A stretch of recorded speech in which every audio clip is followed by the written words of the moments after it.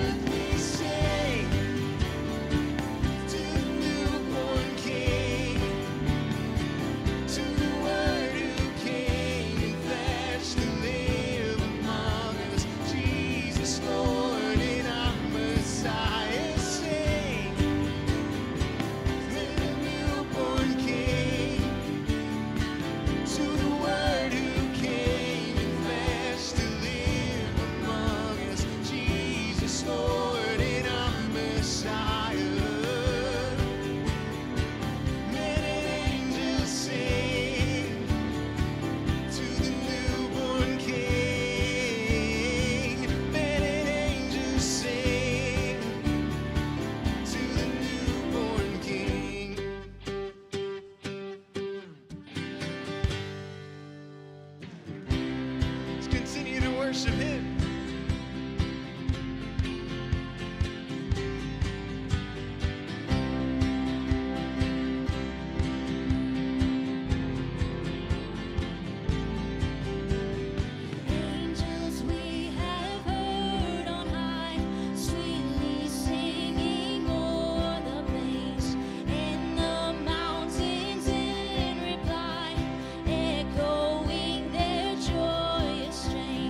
Lord.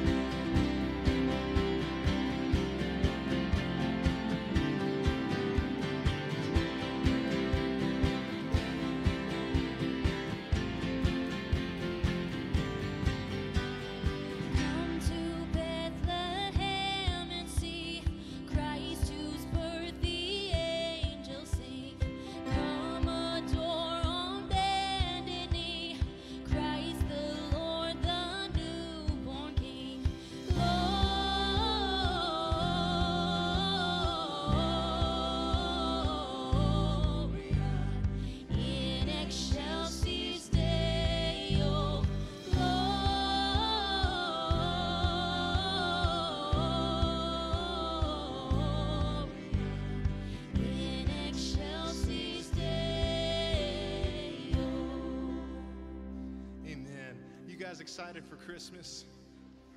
Amen. I know I am. You know, this Christmas, and really every Christmas, what we want to do is exalt the name of Jesus and really keep him the main thing. Just remind our hearts of what we're celebrating. We want to celebrate the fact that Jesus is Lord, that Jesus came down to do the thing that we couldn't do, to live a perfect life, to be the sacrifice for our sins. So we're going to sing a little bit of a different version of an old favorite, Away in a Manger, that really exalts the Lord Jesus. So let's sing it together.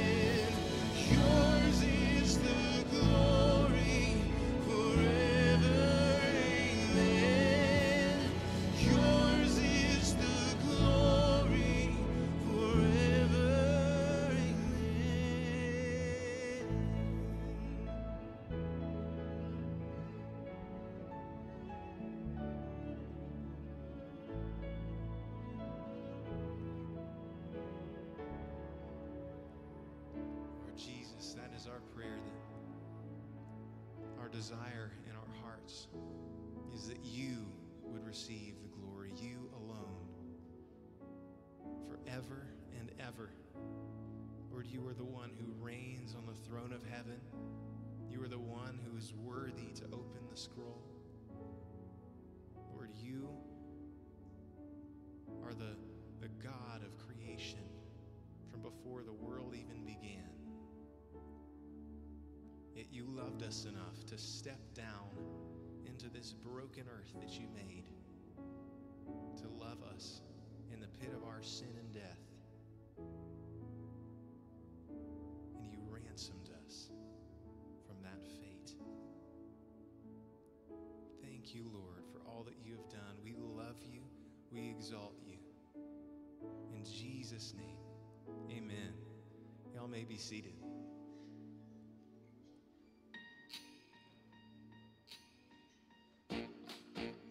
Good morning. morning, Percival Baptist Church. I'm Pastor Kurt, and can you believe Christmas is only 5 days away? Christmas is always an exciting time every year, and this year is not going to be any different. It's the time during second service for the elementary age kids to head to the back of the sanctuary to meet their leader. Isn't it great to see so many young kids worshiping with us each week and hearing their voices alongside of ours? You know, this year has brought many changes to our worship time. And whether you're joining us in person or joining us online, it's great just to be together. If you're with us in person this morning, we would love to meet you. Just stop by guest services in the back corner of our sanctuary. We have a gift for you we would love to give to you. If you're watching us online, text the word WELCOME to 540-277-9505 and hit send, and then follow the prompts. This will give us a chance to connect with you after the services. Another great way for you to connect with us is through prayer. If you have any prayer requests or any needs, text "Pray for me" to the same number. Hit send and follow the prompts. We have people in our prayer room who will pray for your need as soon as they get it, and our elders pray over all prayer requests every Monday morning. Now for the exciting news. Our Christmas Eve services are just days away, and this is always the highlight to our year as we get to celebrate the birth of Jesus. Because this year has been so different, we're having to limit our service sizes. So we were asking you to pre-register at purbap.org. To date, we've had such a great response to our services that we've had to add more. On Wednesday, December 23rd, we will now have 2 services at 4:30 and 6 p.m. And on Thursday, December 24th, you can join us at 3 o'clock or 6 o'clock because our 4:30 services are full. We hope you will invite your neighbor and friends to join us. Our goal here at PBC is to help you know God, find freedom, discover your purpose, and make a difference. As we look forward to starting a great new year, we get to know God better as we spend time talking with Him through prayer. We're inviting you to join us as we start our 21 days of prayer on January 3rd. Did you know you were made for 21? It's designed to help you seek what God has planned for you personally, but also help us corporately find out what God wants us to do for this community. One of the best ways to know God better is to read what He has told us about Him in His Word. So we're inviting you to join us as well as we read through the Bible in a year. You can get the link to download the YouVersion Bible app at purbap.org. There will also be a link to purchase the one-year Bible if you prefer a hard copy at purbap.org as well. I hope you are as excited to celebrate Christmas with us this year.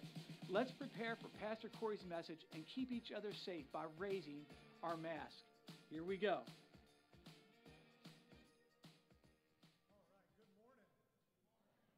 Hey, that was better than first service. You win, all right? Good morning. So glad you're here. A quick update. After we made that video, more people registered for Christmas Eve. And so now they kind of put a little red strike through on there to try to make it clear for you.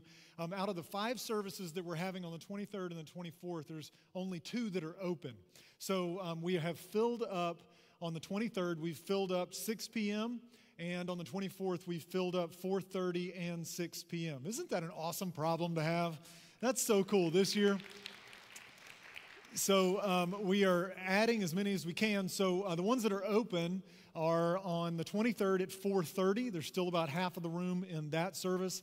And on the 24th at 3, there's still about half of the room in that service. So you go to purbap.org/Christmas. It'll give you a link there where you can go and pre-register. But have no fear, if you're watching us online or if you're here and you're planning to watch us online, we're going to be live streaming all of our Christmas Eve services. So whether you're there, whether you're here, no matter what, we want you to join us for Christmas Eve. Hopefully you'll set aside time. You don't have to pre-register, by the way, if you're watching from home. We trust that you've got a seat for yourself on the couch, okay? So you don't have to do that. We're trying to make sure we have enough seats here for everybody who wants to come. Have you ever discovered how 2 people can look at the same event or the same thing and come away with 2 completely different perspectives? Have you ever noticed that in your life? If you have been married for 1 minute, you have learned that reality. That 2 people can observe the same event and somehow come up with a different conclusion. I'm trying to convince my wife it's not possible. She insists that it is. If you are a human of any kind, you know that's true. Let me illustrate it for you a little bit. I'm going to show you 5 different ambiguous images. That's what they're called. And they go from like easiest to hardest, and see if you can come up with 2 different conclusions just from these pictures. Here's the first one. It's the most simple. You look at this one. This is a very famous one, isn't it? How many of you right off the bat see 2 faces looking at one another? That's the first thing you see. That's the first thing I see as well. But you can pretty easily kind of flip your mind and see the vase. How many of you see the vase in the middle? Or the candlestick holder thing. That's the official name. I'm a man. I don't know what they're called. But you look up there. How many of you can kind of see both of them? Can you see both of them? You can figure it out. All right. Here's another one that's a little bit more difficult. You see that one? Okay, by show of hands, how many of you see a bird right off the bat? Okay, most of you. How many of you see a rabbit? Pretty good. Okay, very good. So if you don't see it, the bird faces to the left and the rabbit faces to the right. Can you see both of them now? That one's not too bad. Here's another one that's really famous. You're probably familiar with this one. You've seen it before. And I want to be careful as a man here in how I label these 2 women in the picture. But there's one less experienced, let's just call it younger lady looking away. How many of you see the younger lady right off the bat? I think most people see that one. Does anybody see the more experienced lady? Yeah? That's a better term, isn't it? Okay, if you don't see it, how many of you think we're absolutely crazy for seeing an older lady in there? Yeah. You can't see it at all, right? Well, let me try to explain it to you. I can't obviously touch the screens. Most people, I think, see the younger lady and they miss the older one. So if you see the younger lady, her jawline is the older lady's nose. Do you see that? And the younger lady's neckline, that black line on her neck, is the older lady's mouth and her chin. You see it now. Do you see it? If not, go home and Google it. You'll see it eventually. Squint your eyes, put some tinfoil hat on or something. You'll figure it out. All right, here's another one. See if you remember this one. Do you remember this picture? This floating around and caused marital strife and family discord. Evidently, people see 2 different things in this picture. It is a shoe. We all see that. But they see 2 different colors. All right, other than the turquoise aqua color, whatever that is, how many of you see and think that this shoe is gray? Okay, I think it's gray. There is another option. You're like, what? It's gray. Isn't this black and white? No, it's. How many of you see pink? Oh my goodness, I'm in the minority here. This makes me feel so weird because colors are colors, man. Like you people are wrong, okay? That's a gray shoe, all right? That is a gray shoe. All right, here's another one.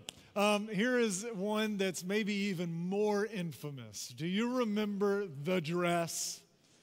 This was like a year and a half ago. This floated around on everybody's feeds. And it became so popular that manufacturers and clothing makers actually made copies of this because like women wanted to wear it, all right? Okay, evidently there are 2 different ways that you can see this dress. All right, by show of hands. How many people see a white and gold dress? Yes, that's the godly people in the room. Okay. How many of you see a blue and black dress? Is that not the weirdest thing? It's just like colors are colors. I showed this picture to my 7-year-old son, and I said, that is a white and gold dress. And he said, no, it's blue and black. I said, no, it's white and gold. And my 7-year-old looked at me, not respectfully. And he said, dead seriously, he said, Dad, you need to get your eyes checked. Like you've got a problem, okay? It is possible. Somehow, I don't really understand the science behind this or what's wrong, okay? But somehow, 2 people can look at the same thing and come away with 2 completely different conclusions. Doesn't this help your marriage? It's just like, it's possible, okay?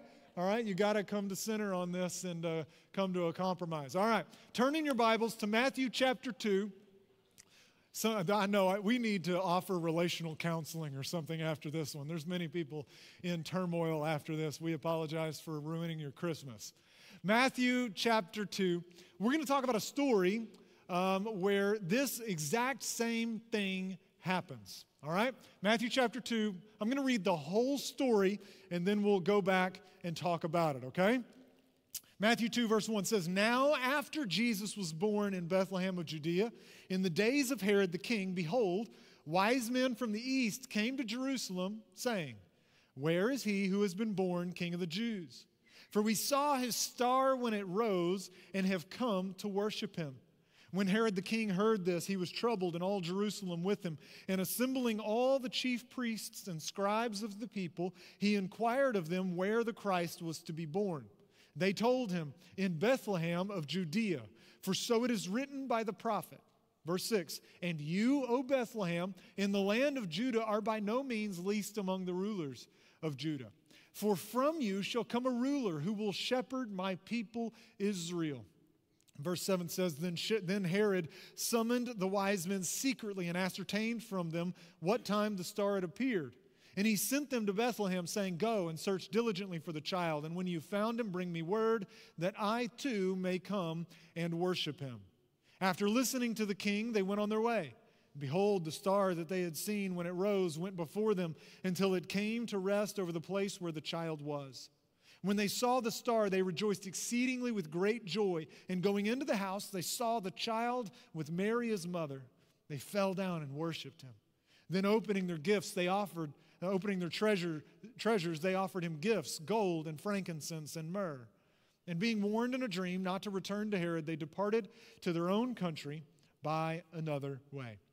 God, as we open up your word, I pray that you'd use this to change us.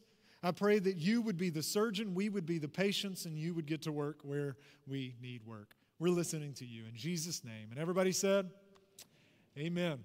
Every story has one plot and it has characters.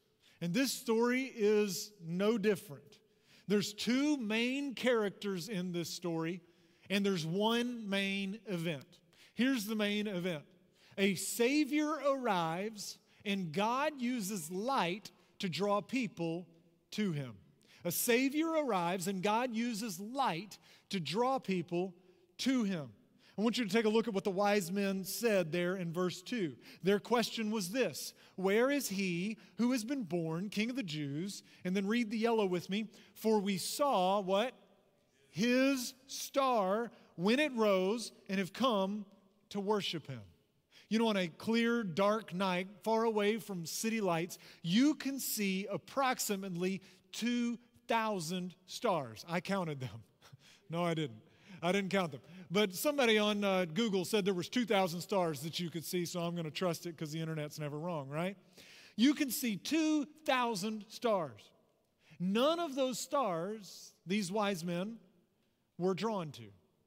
None of those stars, as they have observed the heavens, as their astrologers, had they ever packed up their bags, traveled across a desert to try to go and find. Not one of them, and that verse tells us why. Because they saw a new star. And for all of creation, when anything is created, not just in the heavens, but in a store, in a grocery store, or at home, or in a carpenter's shop, or in a welder's place, when anything is created, you automatically assume someone made it.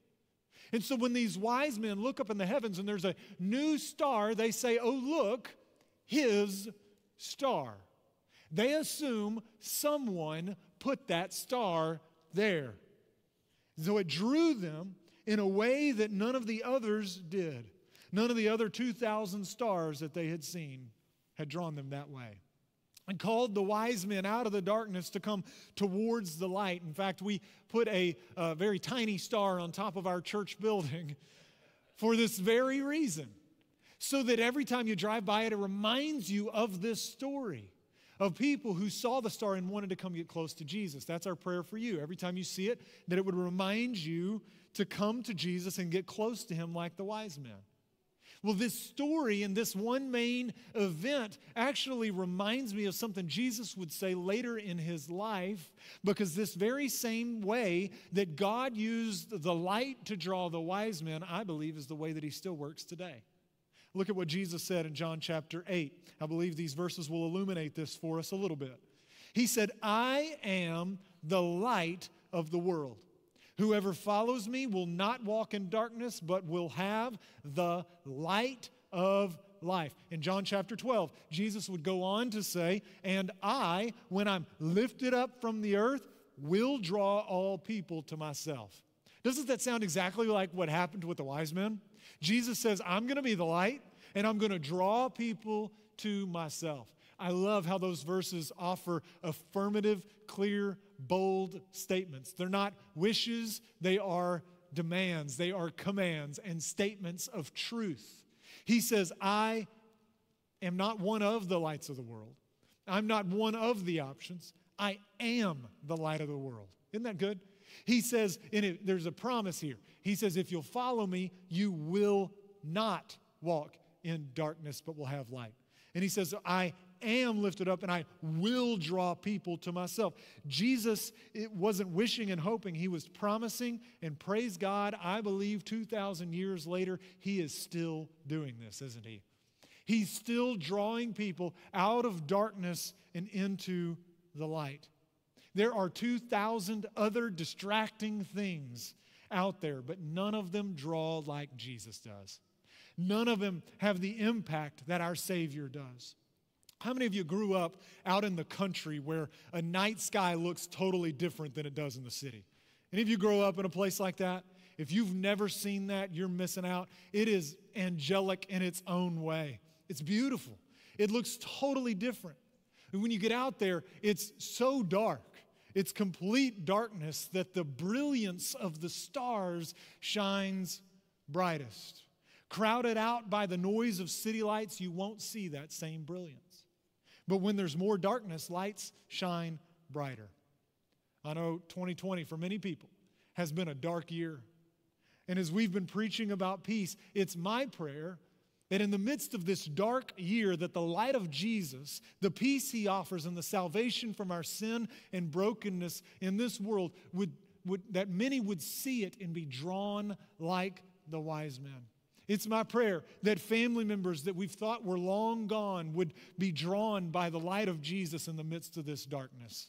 It's my prayer that neighbors that we never imagined would show up as they're drawn to Jesus, that strangers would come out of nowhere, that sinners that we had labeled too far gone would travel and come to Jesus. Do you believe that God can still draw people to Jesus today? I believe he's still the light in the darkness, just like this story. And it has application for us here. If he can draw wise men through a desert to come see a baby, I believe what he says when he says he can draw all people to himself too. So there's one main event. A Savior arrives, and God uses light to draw people to him. He did it then, and he still does it today. So we are still experiencing this one main event. We're spiritually living the story of the star today. Well, there's not just one main event. There are two main characters. We have Herod and we have the wise men. History knows Herod as Herod the Great.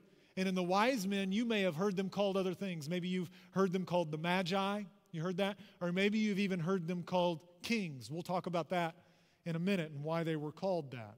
But these are the main two characters in the story. Both become aware that a Savior has been born, that a king has come, but like those ambiguous pictures we looked at the beginning, they have very different responses. They respond, I think, like many people do today. Here's the first one. We have Herod. Did you notice that what the wise men said and how Herod responded? The wise men came and they asked this question in verse 2. Read the yellow with me. Where is he who has been born King of the Jews? And then Herod gathers the chief priests and the scribes, and he's asking them a question. And in verse 4, here's what he asks them. Read the yellow. He said, he, Herod, inquired of them where the Christ was to be born, where the Christ was to be born. The wise men said nothing of the Christ. They said nothing of a Messiah. They simply noted that a king had been born. Have you learned this clever parenting tactic, or have you ever had this tactic used on you, where a parent asks a vague, open-ended question to see what kind of details they can get out of their kids? Have you tried this? It is brilliant if you've never tried this. And I only learned it because my parents did it to me all the time. Is they would ask vague, open-ended questions like, do you want to explain to me what happened in there? Have you ever asked that question? It's scary because you don't know what they know. And you've got a decision to make. Am I going to reveal it all, or am I just going to risk it? You know? And it's a great tactic because oftentimes you'll get more than you had before. And you parents, you got to act like you already knew, right? You have to just keep them on their toes a little bit.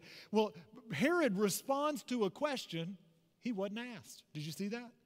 He was triggered, not by something on the outside, but by some innate knowledge or some need on the inside.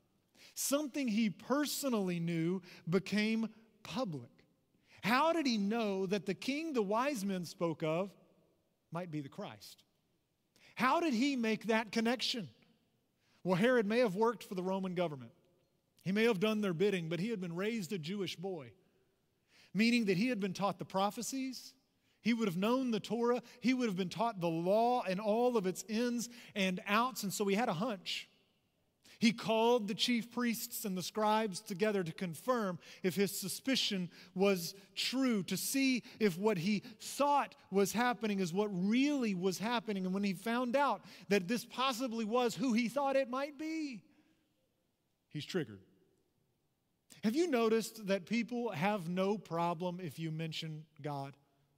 Have you noticed that in our world and in your families and in your workplace? There's not as stiff of a response when you talk about God generically.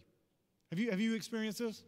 In fact, in our world where they seem to be very against Christians and things like that, there's one phrase that kind of surprises me, and I don't want to give them any ideas, but one nation under God. I would have expected that to have gotten a whole lot more aggression by now than it has.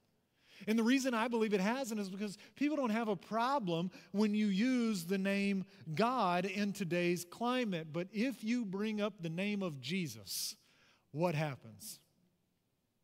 The cross is offensive. The name of Jesus will trigger people. If you identify with Jesus and if you have experienced this in your family, people have no problem if you generically talk about God. But if you insert that there is possibly the need for a Savior, a Jesus out there, you will get a different response. And if you haven't, you're probably not talking about Jesus enough. We experience this, and this is exactly what's happening in this story. Herod grew up with God in the picture. That wasn't foreign to him. He knew about this. But here's what he does when he's confronted with Christ. He pretends to worship from afar. Look at verse 8. He said, "Go and search diligently for the child, and when you found him, bring me word that I too may come and worship him." Did Herod have any intention of going and worshiping this child? None whatsoever. Bethlehem is merely 5 miles away, but Herod doesn't go. You would think if he was really interested, if he really wanted to know about this baby that they're asking about, he would make the 1.5-hour walk to go see for himself. That's not far in that day and age, but he doesn't. And did you notice who else doesn't make that walk? The chief priests and the scribes don't either. They stay there with Herod.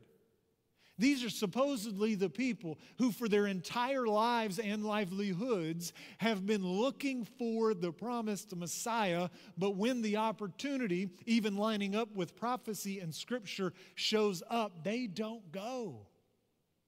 Because your priorities can get out of whack pretty quickly whenever they were trying to please Herod more than the Lord. You know, when something threatens me, I go and take a closer look. When there is a noise in the night in our house, I go and search it out. I'm kind of neurotic about it, actually. I will search every nook and cranny of my home until I either find the thing that fell off in the pantry or discover there is nothing to be worried about. I'll search places that a human being can't even fit. I will go and search it out because if there's something that might threaten me or my family, I'll go to the greatest extent to ensure that it's not. Well, Herod refuses to go. And did you notice what he does? He requires that they come and report back to him. You know, it's common practice for skeptics to require proof from a distance rather than before they believe, before they get too close themselves. Because the concern is if they got too close, they may find something that they don't want to see. I told a story a few weeks ago from the book, The Unexpected Journey, about an atheist who had mocked Jesus from a distance. She had made fun of him, and she had even read parts of Scripture in order to try to pick the argument apart. And she would academically debate people who were Christians, and she would antagonize and be aggressive towards them and make fun of them. But the thing that changed for her is when she read about Jesus. When she got close to him, it changed her heart, and she saw the key that made it all make sense, that this Savior had come for her. But as long as she observed from a distance, there was no change. Jesus was talking about this one time in John chapter 5. He said, you search the Scriptures because you think that in them you have eternal life. But you don't realize this. He's saying, it is they that bear witness about me. The Bible is about Jesus. He says, yet you refuse to come to me that you may have life. Herod and the scribes and the chief priests knew the Scriptures. Did you notice how quickly the chief priests answered when he said, where is the Messiah or the Christ supposed to be born? They immediately rattle off the prophecy verbatim, word for word. They knew the Scriptures, but they demanded proof from afar. If you're here today and you are a skeptic, or you're watching online and you're a skeptic, I want you to know criticizing from a distance isn't going to get you very far. The only way to find out if what you're criticizing is true or not is to get proximate, to get close, to come and get your own microscope, get your own magnifying glass, and take a close look at Jesus. I promise you, you're going to find something you didn't expect. And if you're a believer here today, Matthew chapter 5 actually flips this story a little bit for us in that we're not really the wise men or Herod as much as we are the star. Jesus is the light of the world, and he says the light is living inside of us, and so we are lights in the world. And what does the star do? It doesn't debate academically. It just takes them to Jesus. That's our job. It's not to debate. It's not to fight. It's just to take people to go and see Jesus and let God do what he can do. I've never argued anybody into heaven. But when they've come and taken a close look at Jesus, you'll see a change that you can't bring about in your own intellect, in your own arguments. Herod stayed put. And from a distance, he didn't just criticize, he plotted. And in Matthew chapter 2, later in Matthew chapter 2, verse 16, it says, then Herod, when he saw that he'd been tricked by the wise men, because remember, they didn't come back the way he had asked them to, that he became furious. And he sent, and look how radical he becomes. He killed all the male children in Bethlehem and in all that region who were 2 years old or under, according to the time that he had ascertained from the wise men. He went from being a critic to being an aggressor. Do you see that in our world today? Where people go from criticizing from a distance and wanting just for things to be separate to actually going on the offensive. Herod was so troubled personally. He's so motivated because his entire life has been centered on growing and maintaining control. Herod had been placed in his position, if you like history, by none other than the famous Roman leader Mark Antony. Mark Antony put Herod into his position. He would ruthlessly rule for 36 years, very long in that time. And the way that he did it is he got married no less than 9 times just for political gain. He would marry to annex and marry to annex and marry to annex. And if there was a threat to his throne, he would take drastic action. He killed at least one of his wives, 2 of her brothers, and 2 of his own sons when he got a sniff that they might be challenging his throne. Not to mention an entire generation of boys in one region just to maintain control. Herod was a man accustomed to calling his own shots and getting his own way. And I really believe that Herod is simply a representation of many people's response today. Criticized from afar, become aggressors, all to maintain a semblance of personal control. You're going to see this if you fast forward into Jesus' life. In the Pharisees and the Sadducees and the Romans, they would all react the exact same way as Herod did to Jesus' life. They sought for ways to get rid of him so that they wouldn't have to deal with him. And ultimately, they succeeded in doing what Herod couldn't. Physically, they killed him. And it's the same response of many today.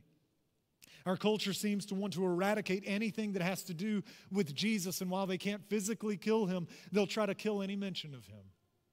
And why is that? Is it because they're so evil that we need to go out there and fight them at their own battle? No. It's because they've not taken a close personal look at Jesus.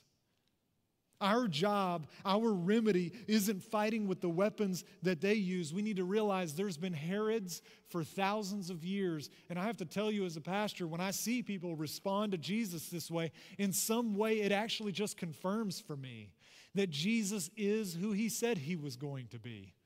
He is what he purported to be. And when they respond that way, it makes me love him more. Because what do you expect? It is a challenge to people's personal control, and this is how they react. So we have one main event. A Savior arrives. God uses light to draw people to him, and we have 2 main characters. Herod, and we see how he responded. And then we have the wise men. You may call them the Magi. These men were studiers or students of the stars, and they immediately noticed a shift in the constellations. They were the astrologers of their day. They were learned men. They were scientists. And a trick question for you Bible scholars out there, you can drop some good Christmas Bible knowledge on your family later this week. How many wise men were there? See, I told you it was a trick question, so you were wise not to answer. See, you're the wise men and women. Here's the answer. There's 3 gifts, and the word wise men, it means plural, but we don't know exactly how many wise men there were. All right, so go drop that knowledge on your family this week. You can be proud, all right? These wise men experienced the exact same main event as Herod, but their response, like those pictures we looked at earlier, is quite different.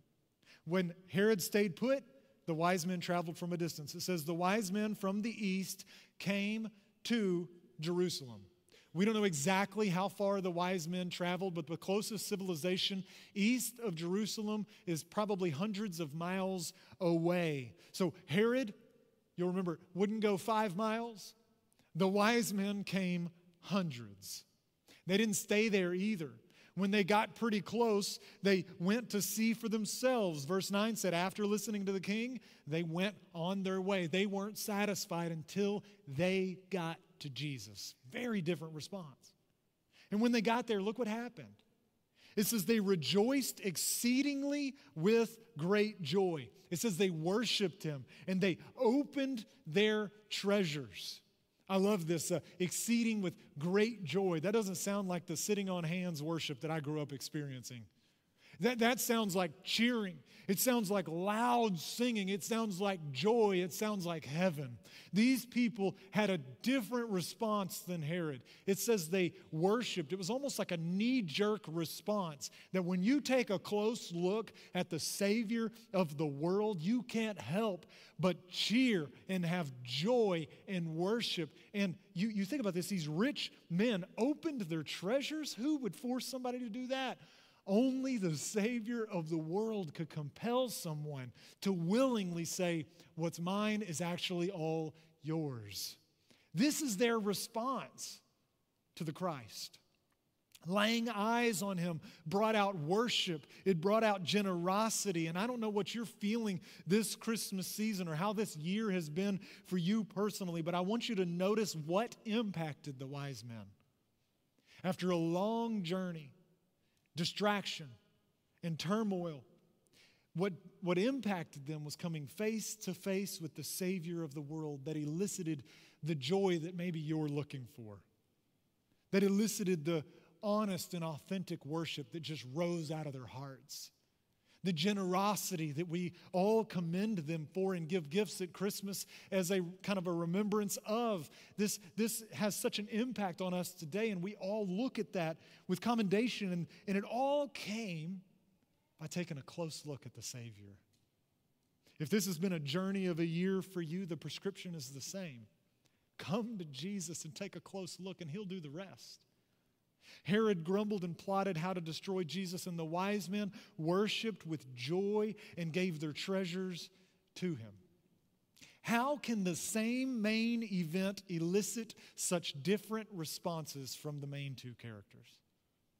Well, we actually got a hint in the very first question that the wise men asked when they got to Jerusalem. They said this: "Where is he who has been born King of the Jews?"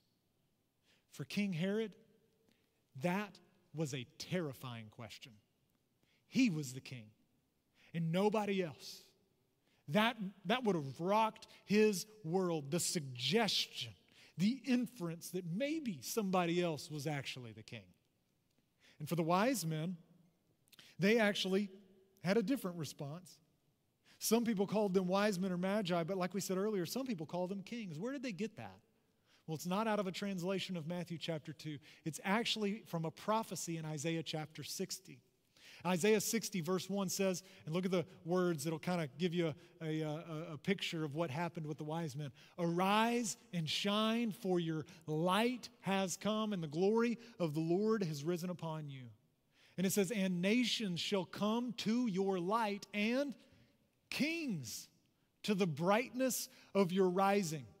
It says, "A multitude of camels shall cover you, the young camels of Midian and Ephah. All those from Sheba shall come." And then look what it says. They're going to bring gold and frankincense. That's just two. I know what you're thinking, but wait, there's myrrh. I know. That's a terrible joke. If you didn't get it, go back and watch it later. They over-delivered. You got to give them credit for that. We'll talk about why in a minute. They're going to bring gold and frankincense. Doesn't that sound exactly? That's so specific, this prophecy. "And she'll bring good news, the praises of the Lord." They're going to come and worship. See, our wise men weren't just astrologers. They were in their own right kings. Like Herod, they saw a new king being born, and they had a choice to make. And I believe it's the same for us today. There is a king. Are we going to recognize him as our king, or are we going to fight him? The main event centered on a baby, but it wasn't a baby that threatened these kings. I've never felt threatened by a baby. It wasn't his size, his possession, his age, or his physical earthly power. It was his identity as king. That's what threatened these men. You fast forward to the end of the Bible, and it's not just his identity in the first century. I want you to know it will be his identity forever. In Revelation, it's describing Jesus in heaven, and it says this in Revelation 19, "On his robe," you read his names with me, "and on his thigh he has a name written." And what is it? King of Kings and Lord of Lords.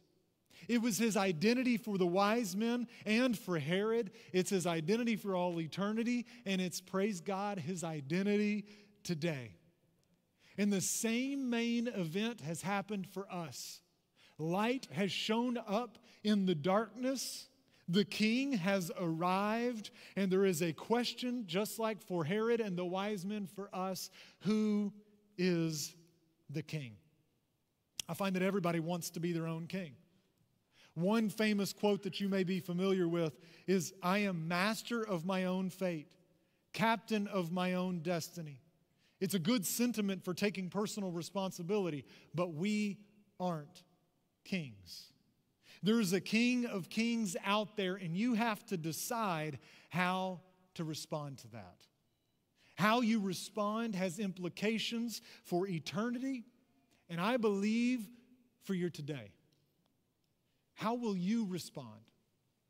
Not just one day when you were a child, not just one day maybe I'll come later, but how will you respond today?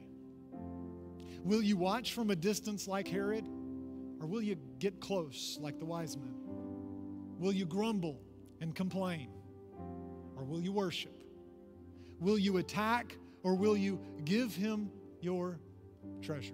I want to leave you with this thought before we pray. We've been talking about peace this whole Christmas season. Peace because so many people so desperately need it. Let me ask you, as we look at this story and the two main characters, which of them had peace? Herod was troubled and flailing. He was grasping and trying to maintain control, and it was spinning out of control in his life. Or the wise men who were steady after their own long, hard journey. They were generous and they were worshipful. I want you to know your daily peace is determined by who is your king. When I'm the king of my own life, I'm anxious. When I recognize him as king, not just over all of heaven, but of my heart and of my life, I'm at peace. So is he your king this season? Father, we're coming to you, and we want to recognize you.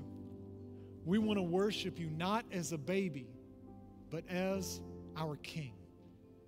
The one over heaven and earth, the one over all of creation, and the king over our lives. You are King of kings and Lord of lords.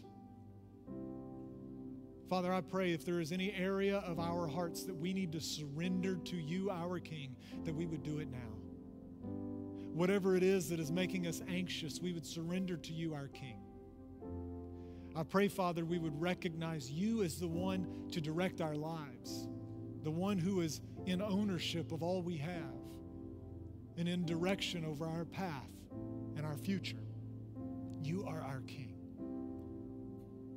And help us to respond like the wise men with worship, exalting you as the King that you are. Being generous to open our treasures, they're really yours, to give to you. If you're here today and you're not a believer, I want you to know he wants to be your king. He wants to be your Savior. He didn't just come as a baby. He grew physically into a man who would die on a cross, living a perfect life and dying on a cross for you, to be the king over all eternity for you, to call you to himself so that you can be saved. The Scripture is clear. We need to repent of our sin, the thing that separated us from God, and turn back to him, confessing Jesus is Lord, he's King over our lives. Believe that he died on the cross and rose again to conquer death and hell for us. And if you want to make that decision today, says he draws men to himself. If you are being drawn by the Holy Spirit now, and you want to respond to him today, turning from your sin, calling him your King, your Savior, you can pray in your own words. He's listening. God, I repent. I turn back to you. I confess that Jesus is Lord. He is my King. I believe that he died on the cross and rose again. Come into my life and save me. In Jesus' name, amen. If you've made that decision today, or you're at home and you've made that decision, we'd love to know. You can text the word decision to us. We're going to follow up with you. Or if you want to be baptized, to declare to everyone who your King is, do the same. And we want to walk with you. We're going to have the opportunity to celebrate one of those today.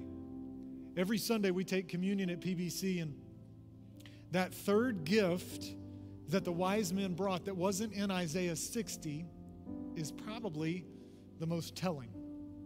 They brought myrrh, which was an oil for embalming, symbolizing the dead. It's an interesting gift to give a baby, but it wasn't for the baby.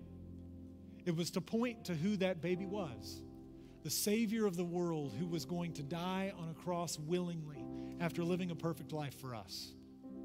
And so as you take communion today, I want you to reflect on the fact that the moment, actually from the beginning of creation, this was the plan. The Christmas story about sending the baby wasn't just for the baby, it was for the cross. It was for the empty tomb. And so as you take communion, you reflect on that gift that was given, not just to him, but to us. As Jesus died on the cross for us, his body broken and his blood spilled. As you take the bread and the juice, you remember that. You take communion whenever you are ready. And then in a moment, we're going to stand and we're going to worship our King together.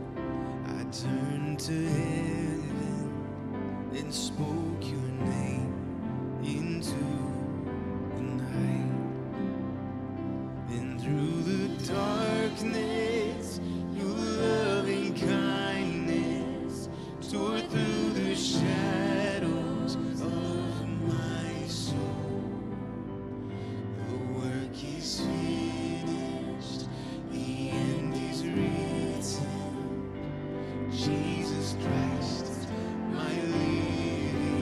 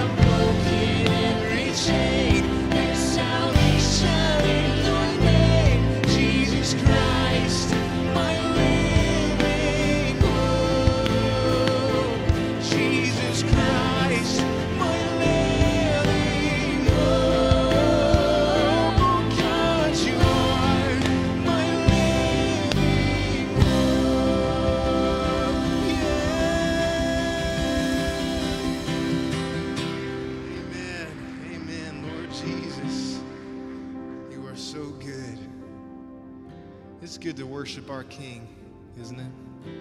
Can we just sing this together?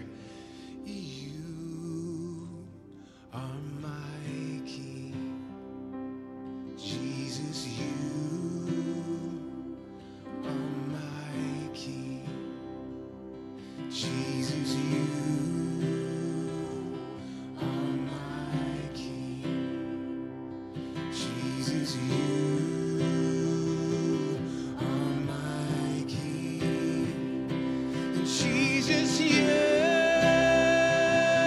are my King, Jesus, you are my King, Jesus, you are my King, Jesus, you are my King. Can we give him a hand of praise? We're going to have some baptisms if y'all have a seat.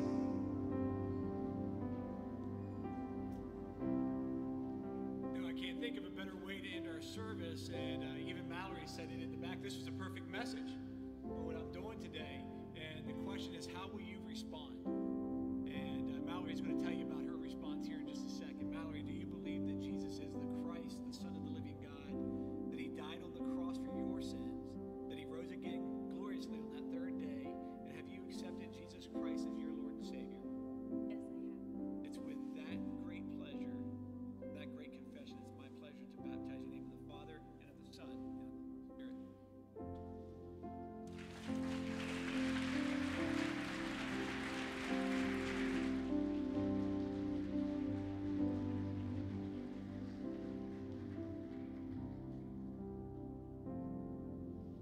We have one more thing we wanted to do before we go.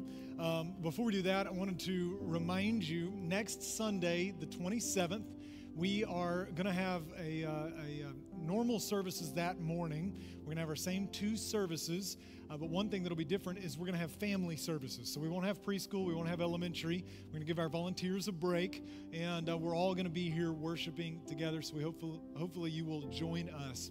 A few weeks ago, you had a chance to confirm new elders for our church. Scripture tells us that elders, we believe, are the shepherds and overseers of our body. And as a church, the way that works here at PBC is that they're nominated from within the body, and then they go through a vetting process, and then they are confirmed by a vote of our members. And we just did that a few weeks ago. And so those elders will come and they will serve up to a 6-year term. And I just want you to know, as a pastor, you have great elders as shepherds and overseers of our church. If you are an elder here, or you have ever been an elder at our church, would you stand? And we just want to thank you for volunteering and serving in our church.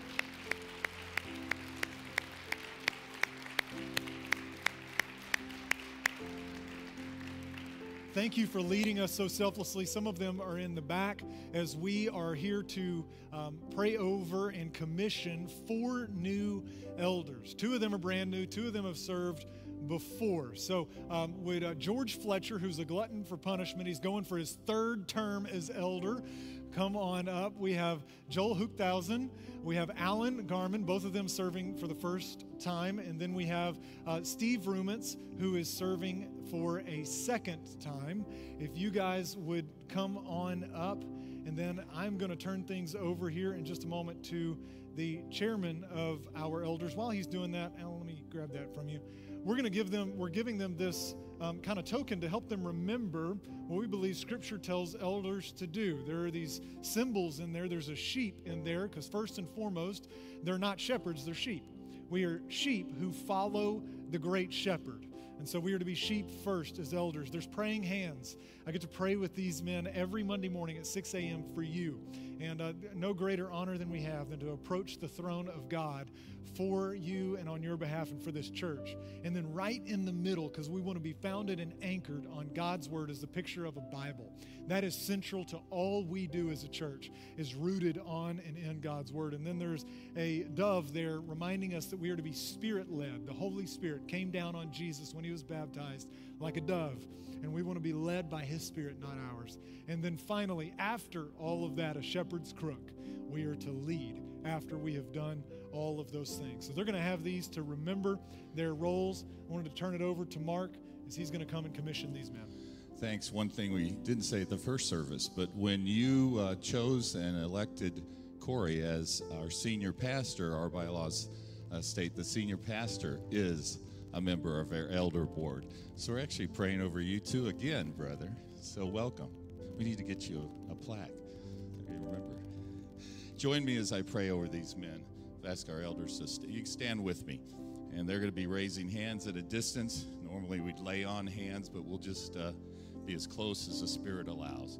Father, we thank you for bringing us together as the body of Christ, the church, and that your word has clearly directed us of how leadership and structure, that we could join together as a body, building your kingdom and serving one another in unity and in love. Thank you for raising up among us these men and their wives who are willing to work and serve. Thank you for your Holy Spirit's guidance through the process in which they've been nominated, reviewed, and now voted on by our membership. Thank you for these men being willing and eager to serve the Lord Jesus Christ, his church, and his kingdom of the gospel. We now pray that you would anoint them and set them apart for the ministry as an elder at Percival Baptist Church, and that your Holy Spirit will fill and empower them, empowering Alan and George, Joel and Steve to walk humbly and totally dependent on you and you alone, Lord God. May they be ceaseless in prayer. May they be bold at proclaiming the truth of your word. May they be gentle as they love and shepherd your people. May they seek to live in harmony with all. May they be sympathetic to the needs of your people. May they walk humbly daily in a way that only comes by your grace. May they be quick to forgive and continually seek peace. And may they always work in the unity of Christ's body, doing nothing out of selfish ambition, but in all things considering others as better of themselves. May they above all love sacrificially, just as you have loved and given to each of us. And may they also just continually be filled with your Spirit and wisdom as they carefully listen to you in guiding our church. Now, Lord God, you are able to do more than we could ever ask, more than we could pray, more than we could imagine. And we give you all the glory, all the praise, all the honor for these, his servants, for us, his church, and in Christ Jesus now, through all generations, we praise you forever and ever. Amen.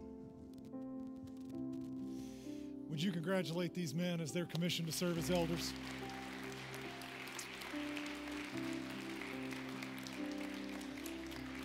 I want to remind you as you go, you have an opportunity to be just like the wise men and be generous in giving.